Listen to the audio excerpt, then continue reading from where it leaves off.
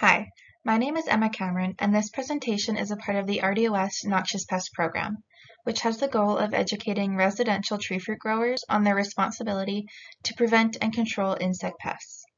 This video is a part of a series that highlights different fruit types and the different pests that anyone with a fruit-bearing tree or shrub may come into contact with.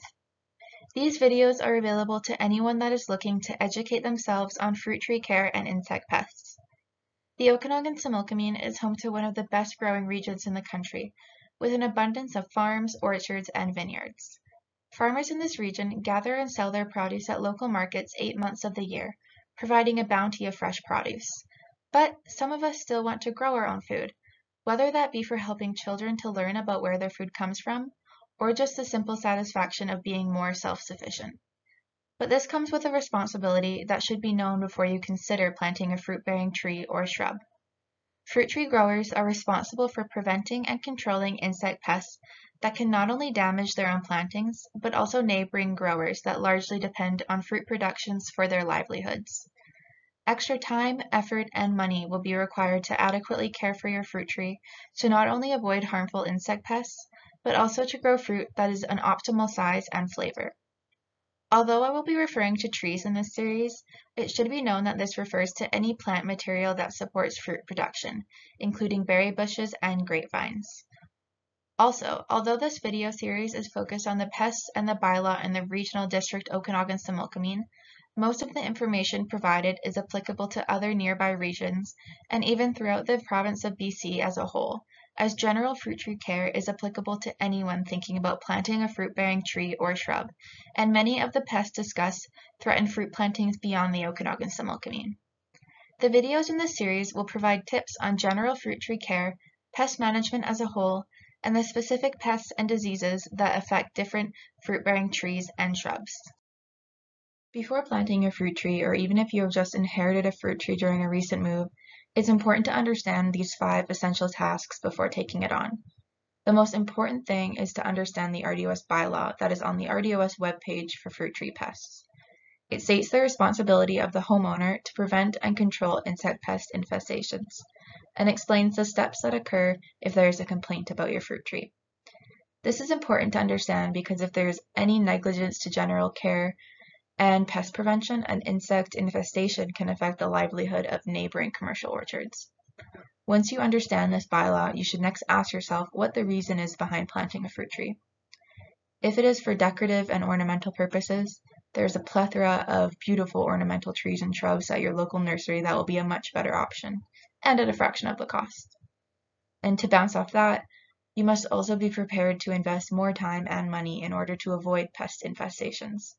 This will include diligent sanitation practice, effective pruning, ensuring the soil nutrition is adequate, and proper harvest practice. Next is a very important step, that is research. Do the research on your specific fruit tree that you're wanting to plant and understand its planting requirements and its susceptibility to pests. Once you have done this and you're at your local nursery or garden center, ask questions to the employees and suppliers so you can thoroughly understand what you're getting into. To prevent insect pests, most of the time, these strategies will be essential in your fruit tree care routine. Sanitation is by far the most effective way to prevent pests. This includes keeping a clean ground cover, consistently removing any dead or rotting fruit and leaves, and having a consistent weeding routine. Pruning is a skill in itself, and research should be done before you tackle this. It should not happen in cold temperatures, as winter injuries will welcome pests and disease to your tree, and your tree should be pruned significantly each year to promote light and air penetration. A simple way to avoid certain pests is thinning your fruit to singles. Most families and homeowners don't need a whole tree's worth of fruit, and thinning will ensure your fruit size and flavor is optimal.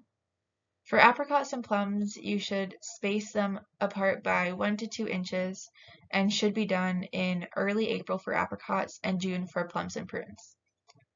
This last way to prevent pests is very simple and will work very well, and that is bagging your fruit or your entire tree. For apricots, plums, and prunes, you can place horticultural bags or plastic bags if you're unable to find them, and place these over the young fruitlets and leave them on for almost the whole growth process so pests don't feed or burrow into your fruit. Netting the entire tree is also a useful strategy to prevent many types of insect pests. This is the basic outline for an integrated pest management strategy. When you first think you may have a pest problem, following these simple steps will help in diagnosing your problem. First, you must identify the pest type and if it is a common and severe problem in the Okanagan similkameen. For example, the very common codling moth gets out of hand very quickly and requires immediate attention, whereas something like mites is very common in this area and a fruit tree can handle low numbers without any damage. Second, you must determine how severe the damage is. You must ask yourself if the tree will be severely affected and may die if immediate intervention is not done. You must also take into account the likelihood of spreading and how invasive it is. For example, the apple maggot should be something that's frequently looked for, even though the Okanagan similkameen is free of this pest, as it's known to decimate crops in areas close by and must be reported immediately. Thirdly, you must determine what your plan of action is. If you decide that intervention is necessary, always use the least toxic control method possible. Using chemical intervention is typically not necessary for residential plantings and can sometimes do more harm than good by removing the beneficial insects that are keeping the pest in check. And always consult professionals if you're unsure about what to do. The mealy plum aphid, as well as other aphids, are found in colonies, commonly on leaves and twigs. Adults are translucent and are quite small, with a white powdery coating. Damage includes curling leaves and slow growth of shoots and fruitlets, or a complete lack of development and fruit drop. Aphids often promote honeydew production, which welcomes sooty molds to grow. This honeydew attracts ants, which protect the aphids from natural predators so that they can keep feeding on the sweet honeydew, which can lead to a mealy plum aphid infestation. Therefore, by getting rid of the ants with sticky banding, this will make the aphids more vulnerable to natural predators to keep them in check. You should also frequently check leaves before bud burst for aphids, and avoid excessive nitrogen application as this will promote aphid colonies. The peach twig borer can affect both apricots and plums, but mostly affects apricots. The larvae are red to brown caterpillars with a dark brown head and white bands on the body. The moths are rarely seen, but are standard-looking gray moths.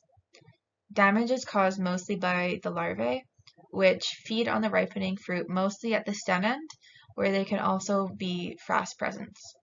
And this is where you can look to see if there's any peach twig borer presence. There may also be wilting of developing shoots, and you can manage this by cutting out these wilted shoots and destroying any larvae seen. To destroy the infested fruit, you should seal the culls in a sealed bag and place them in the freezer or the sun for about a week to kill the pest before throwing it out. Leaf rollers can affect many fruit tree types, but are amongst the more common with apricots and plums. Their larvae are translucent green caterpillars with a black head, and the adult moth has gold, tan, and white markings on the wings. The damage seen is leaf rolling, where larvae will reside inside as it provides them with shelter. There may also be small holes in the buds, and they may have chewed the blossom petals. Feeding damage can cause deep rusted scars or surface creasing on the fruit. Management includes pruning back branches and twigs that have larval presence, and the pruning of the upper canopy, more so than the lower, will promote airflow and sunlight penetration, which will detract leaf rollers. In your residential planting, you can also hand-pick rolled leaves that contain the larvae. Other pests to look out for are earwigs, which can sometimes also be beneficial as well as harmful, so extra research should be done before you attempt control methods for this pest. Tent caterpillars and fall webworms can also be seen. They often get confused, but fall webworm is the more common and is more active in July to September, whereas the tent caterpillar is active in May to June.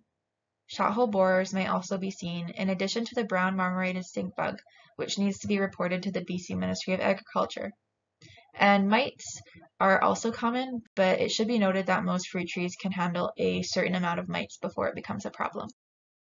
Pest and disease can sometimes go hand in hand, where pest problems can weaken the tree and welcome disease, and vice versa. Crinean blight causes small red or brown spots which later appear as scabs later in the season, and should be pruned out and removed. Brown rot is caused mostly by wet weather and leads to rotting, ripening fruit on the tree and in storage, as well as twig damage and death. Black knotgall is most common in plums and should be pruned out when detected. Leaf shothole is a disease that causes spots on new buds and young leaves that turn brown and fall out. Now that you know all about your responsibility to prevent and control insect pests, I hope that you weigh all of your options before deciding to plant a fruit tree. With extra time and effort, a fruit-bearing tree or shrub in your backyard can offer healthy and delicious fruit, but you should speak to your local nursery or grower supply staff about what to expect before purchasing the tree. They are highly knowledgeable and can offer additional growing and pest avoidance tips, and answer any of the questions you may have about growing fruit trees in your local region. Growing a fruit tree is time-consuming and typically requires extra money to care for if you want delicious fruit with little to no insect pests. But you can also leave all the work to the professionals and support your local farmers markets instead. This is a good option if you are not willing to follow general care tips to prevent pests or spend the extra money to do so. Before we go, it is important to also remember that everywhere in BC is bear country. More than a quarter of all black bears in Canada live in BC, and here in the Okanagan, bears have come into conflict with humans in all parts of the region, even in the middle of every community, town, and city. Often these bears are lured in by unsecured garbage and attractants like fruit trees, berry bushes, and backyard fowl. Caring and maintaining your home-raised food sources goes a long way to having a pest-free, bountiful harvest that you get to enjoy while keeping wildlife wild and communities safe. For more information on pests that affect different fruit trees, there are fact sheets available on the RDOS website that are available to anyone considering planting a fruit tree and are organized by fruit tree type. These are some important contacts and links that you should have readily available if you're considering planting a fruit tree or already have one. There are 2 links that you should read on general care and pest management tools that are extremely helpful and are important reference guides. If you have any indication of brown marmorated stink bug, another potentially disastrous problem for the Okanagan smokeweed, you should report it online or contact Susanna from the BC Ministry of Agriculture.